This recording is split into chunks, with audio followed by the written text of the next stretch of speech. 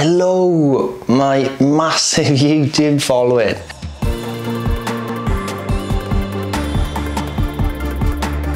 How you doing? Hope you're well. Thanks for watching, obviously. What I've realised with these videos before I get into this is like sometimes I ramble on a bit and like all you see is me in this chair. Literally all you're seeing is me in this chair and not the screen. You're not seeing any like fancy places I'm going. I'm not saying I'm going to fancy places, but not like these meetings and all that stuff. You're just kind of seeing, maybe you're seeing how boring it is to really run your own business from basically at home now because of COVID and stuff. But mate, this is what it's like, and I'm not going to try and, honestly, I hardly edit the videos. They just get me filming, they can put up, right? So that's that. But hopefully you find them useful. First truth bomb I'm gonna come out with you today. So it's Friday, it's the 30th of October, it's payday, which is great for businesses. And one of the main things I need to get across to you right now is your business is not as important as you think it is, okay? I know that might blow your mind, or it might just make you think, nah, fuck you, of course it is. But what I'm getting at is, most people think that they communicate enough with the customer. They're like, well, I did an Insta story on Tuesday about a deal. I can't do an Insta story on Friday, it's too much. Or I said this yesterday, I can't say it again today.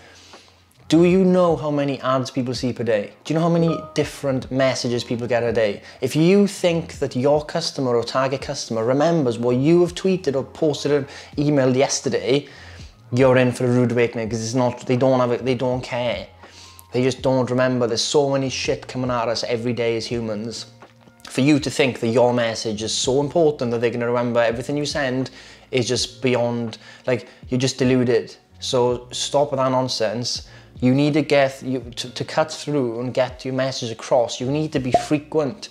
You have to be showing up on their Instagrams or feeds, you have to be on their stories, you've got to be sending emails, you've got to be running ads, you've got to be doing video ads, you've got to be doing image ads, you've got to cover all angles. And it's not to mean you have to spread yourself thin, like wherever you're at, you need to be at, you know, reminding people, hey, it's payday. Sometimes all you got to do is remind people, hey, it's payday. Remember us? You thought about buying a week ago and you had no cash, how about now? Some people are like, need convincing, and maybe a bit to convincing you they're in your world. But actually, what have you got? I can't be asked to browse your site. What have you got for me to buy? That's when you hit them with a product, kind of, here's our product, here's why it's awesome, here's pictures of it. Then you sell payday, 20% off. Or it's like more branding. Why buy from us at payday, 20% off at the 2020 money short? Well, hey, let's support independent businesses this year. Let's not give money to Amazon. Amazon have expanded so much in the last 12 months, and especially since COVID, most of Amazon's products are people buying shit from Alibaba, AliExpress, Chinese, shipping them directly from AliExpress to Amazon warehouses and straight to you. It's just literally some guys on the computer just doing this fulfillment by Amazon. There's no like brand story, there's no value in it, but someone might have actually decided they want to do something a bit different, they want to do something more artsy, more creative, using sustainable methods of creating it with a better manufacturing process. And actually, yeah, it does cost more money, because it just does. And maybe look at supporting them as opposed to going fast and cheap all the time. Fast and cheap is never going to be sustainable for us on this planet. Different story, different day. But that's my ramble on for today. So what's today's video going to be about? What can you hopefully learn today? Well, I'm going to go over some payday ads and how I run them. And especially why I do them, and specific messaging and all that stuff. And we're back. It's been a long day, guys. I've just been to the gym and I was on the way back listening to the Alex Jones, Joe Rogan podcast, and all my days, I was fucking pissing myself through the streets. Look, it's Fridays, 4 PM. I should have done more by this video, but I've been flat out. But this is where we bring the 80s in, you know?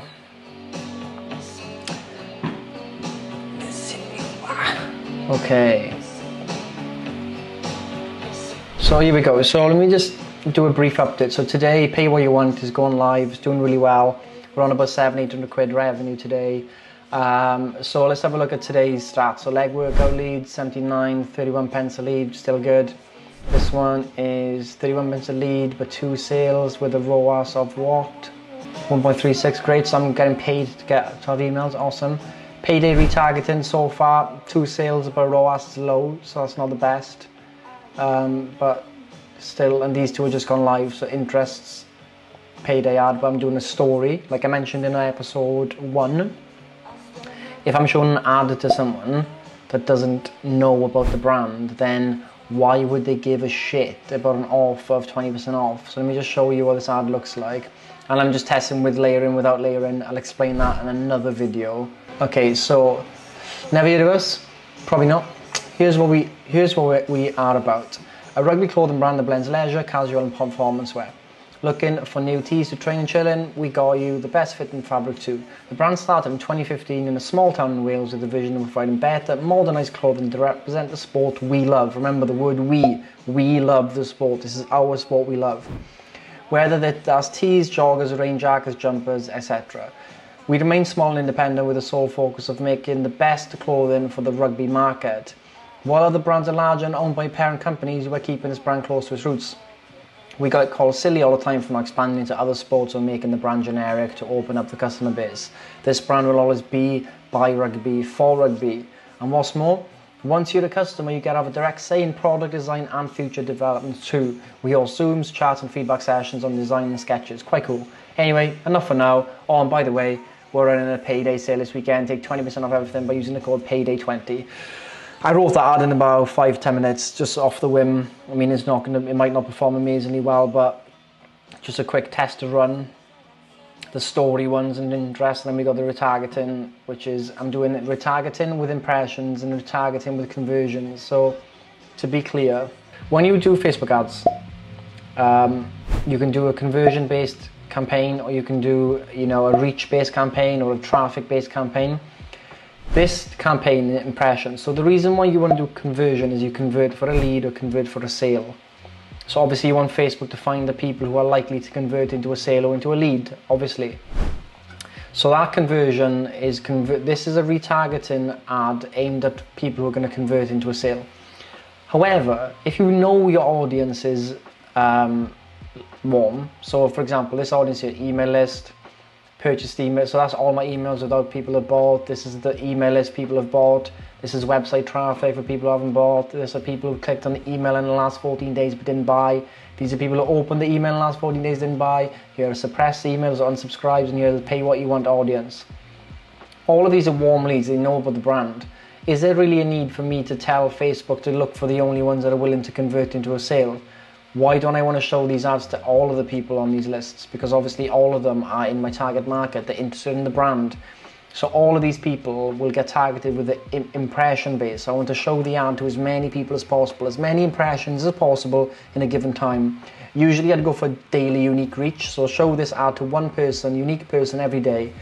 It used to let you show like show to one person 3 times a day, but they've changed it. But now obviously payday weekend and Sunday, so I don't have time to do the daily unique reach. I want as many of these people to see the ad as many times as possible. Make sense? But what I'm going to show you, I did a test ad, £7 complete bundle instead of pay what you want, 2 purchases, 14 quid a purchase, didn't really work out. It's not really working out. Let me just show you this month. So this month, when we go down to pay what you want, what is it? Pay what you want. 1,334 purchases. Spent 274 purchases, actually less than that. That's not 100% accurate, maybe because people have done upsells, but so 1,334. So bear with me, right? You with me? Okay, so pay what you want sales. We've had 236 customers, just to prove you that this is the back end.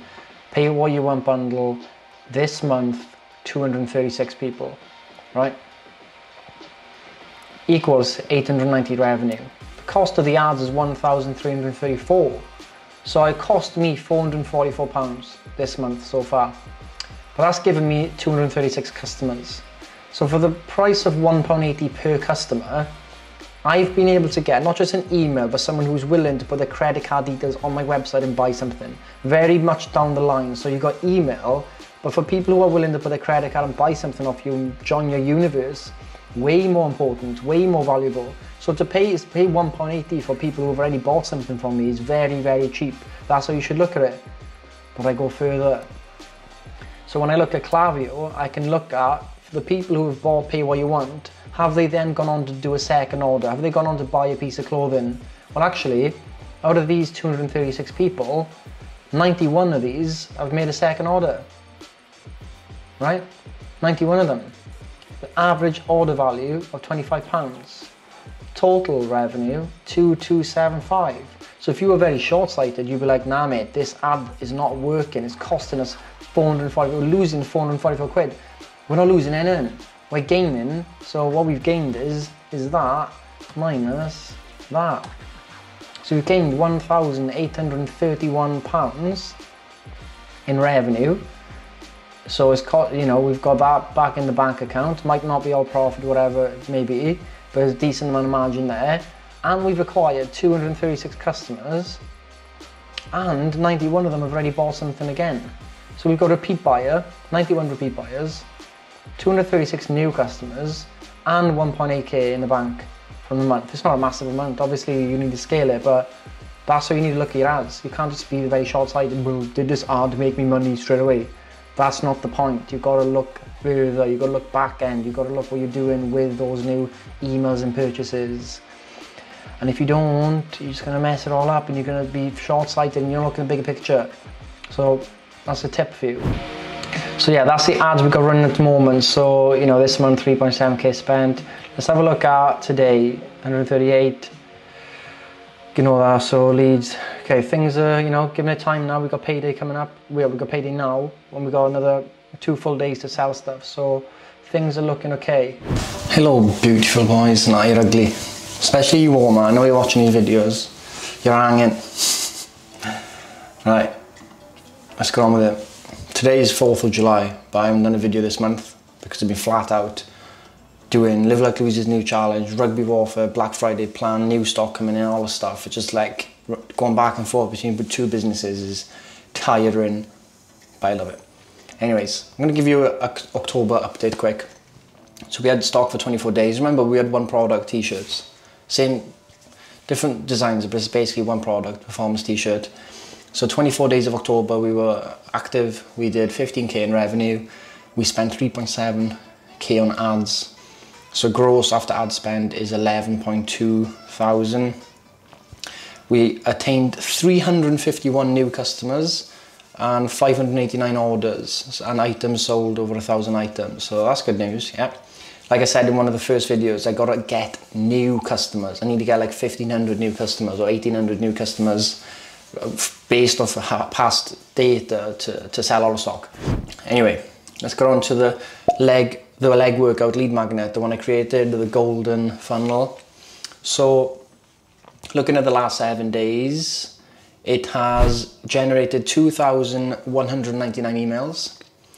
That's given me a revenue of £1,082, and the cost of the ads was £490, leaving me with a gross profit of £592. But if we take away cost of goods, we're probably looking at about 50 quid, 100 quid. So 7 days, 100 quid profit, which is tiny, but it's basically cost me 100 quid to acquire 52 new customers. No, I've been given 100 quid and 52 new customers. That's fucking awesome, isn't it? That's exactly what we want. Like I said, if you're making profit in the front end, right? If you're making profit on the front end of your business, you are in a big business. I mean, like Live Like Louise make money in the front end, but most businesses make money in the back end. What the fuck does that mean?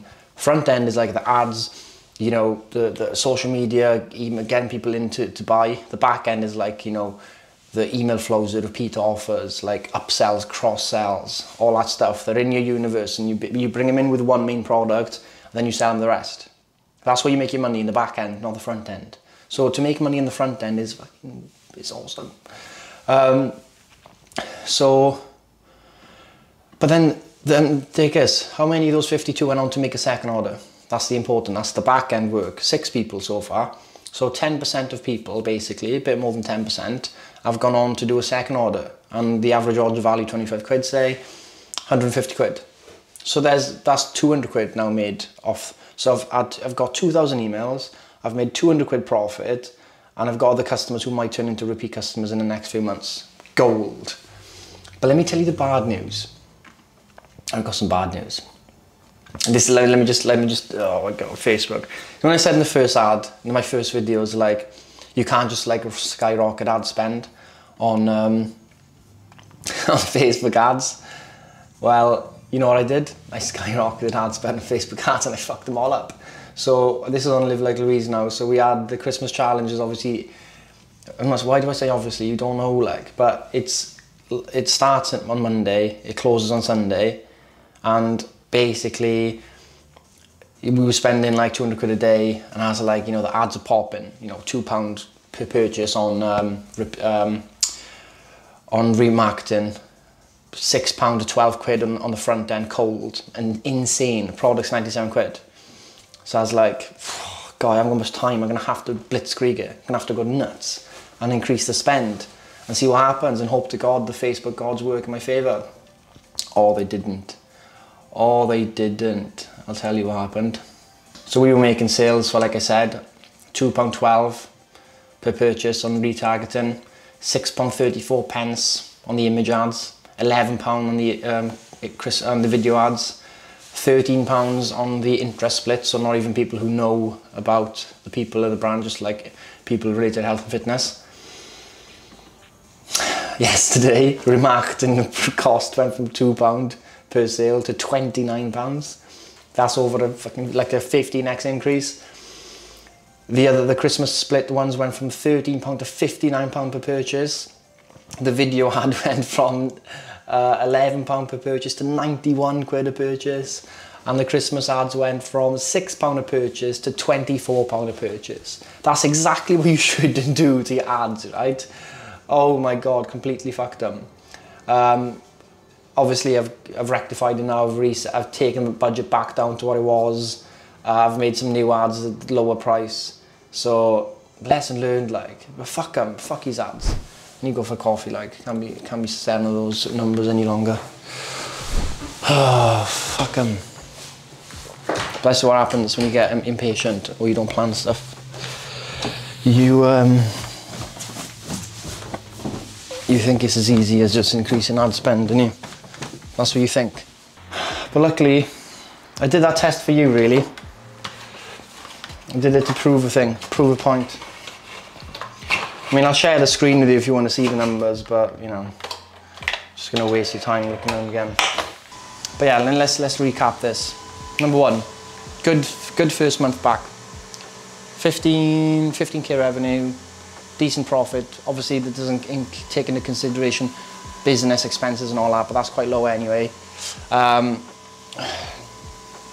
Ads on the ads front, scale slowly, 10 to 20% increase in budget every 2 days, every 2 or 3 days. If you try and be aggressive, you'll ruin what your cost per acquisition is. So even though you want to spend more money and see more people, the more people see your ads, your cost per acquisition gets out of control and it's actually not then profitable for you. So it's pointless. It's like, it doesn't work. And number 3, making money in the front end is very lucky. You are very fortunate if you make money in the front end of a cold audience. It's all about making money in the back end. So get that into your head now. The sooner you get it into your head, the better your business is going to be. The less you're going to panic about, oh my God, the ads are costing so much cost per purchase. Okay, but how many of them are turning into repeat customers? And what's the lifetime value of a customer? You need to work your stuff out. I'll do a video on that. But for now, I'm going to go and see if Donald Trump or Joe Biden's won the election. I'll probably find out today. Fuck it. I'm going.